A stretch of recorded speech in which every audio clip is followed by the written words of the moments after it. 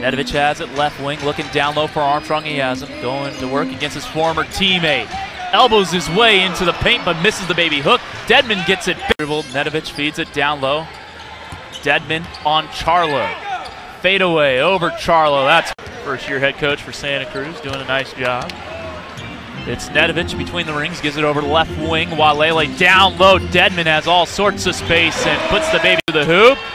Well defended there by Lockett. Offensive rebound, Dedmon. Dedmon gonna go back up. Baby hooks it. Finds Armstrong right corner. Down low for Dedmon. Up and in. Here's Jones beyond half court. Driving right. Throws it back out. Dedmon from 18. He nails it.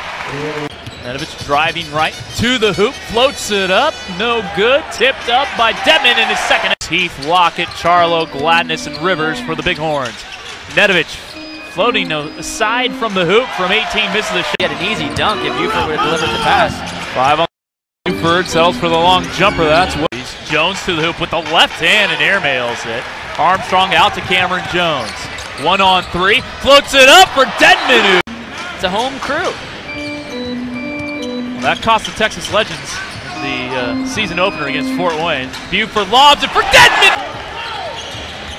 There's Gardner on the left side, kicks it into a second gear, flips it up towards the hoop. The alley-oop for Dedmon!